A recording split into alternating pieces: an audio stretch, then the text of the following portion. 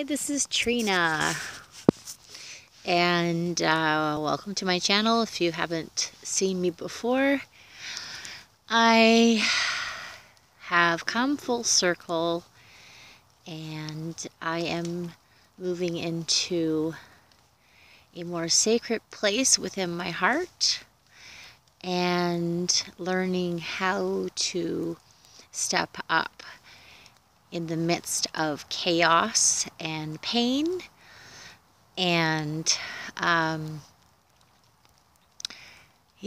transformation. So I don't want to make this a long video. I will aim to have this under 5 minutes because I just felt like this creative flow coming through me today, and I am sitting under a cedar tree that was calling to me, and so I'm doing some medicine work and just allowing myself to feel held by the earth and my oneness with my heart. And so this video is coming from my sacred self place, and I really wanted to connect with those people that are still in the midst of working through energies that are keeping them bound to the old ways of living.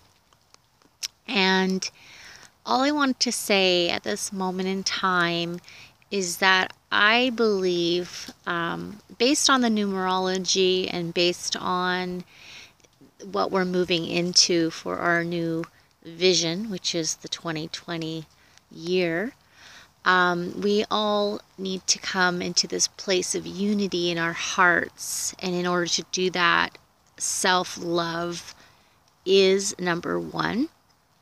Now, I'm not talking about narcissism. That's a completely different thing, so I'm not going to get into that right now. Self-love looks like putting yourself at the equal level of other people, and also putting yourself just slightly above that energy. So what I mean by that is keeping yourself in an equilibrium balance in your heart and in your body and in the higher being that you are. So that's all I wanted to say for now. I'm going to get into more of that, how to connect with